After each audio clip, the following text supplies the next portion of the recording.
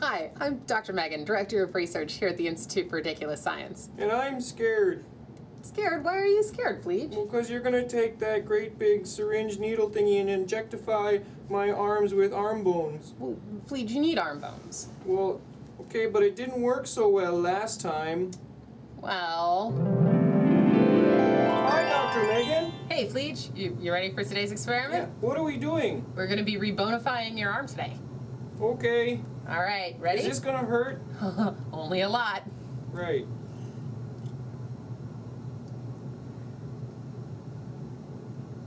All right. How's that feel? A little tingly. Yeah? Yeah.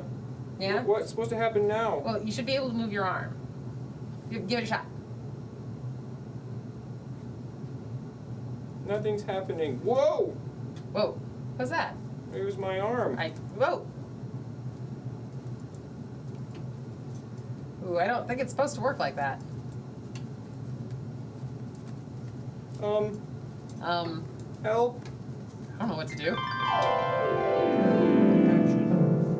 Look, Fleege, I'm sorry that the experimental rebonification matrix got mixed up with the experimental extract of ADD. Sometimes mistakes happen in science. Yeah, well, my arm wants to ride bikes.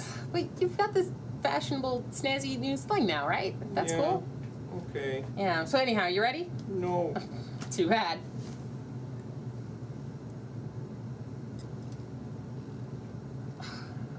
All right.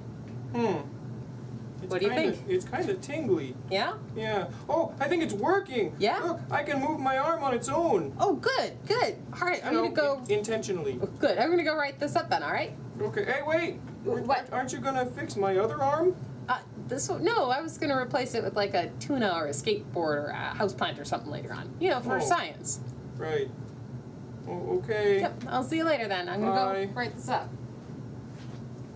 What am I supposed to do with only one arm? Maybe I can find other one-armed people and we can learn to clap.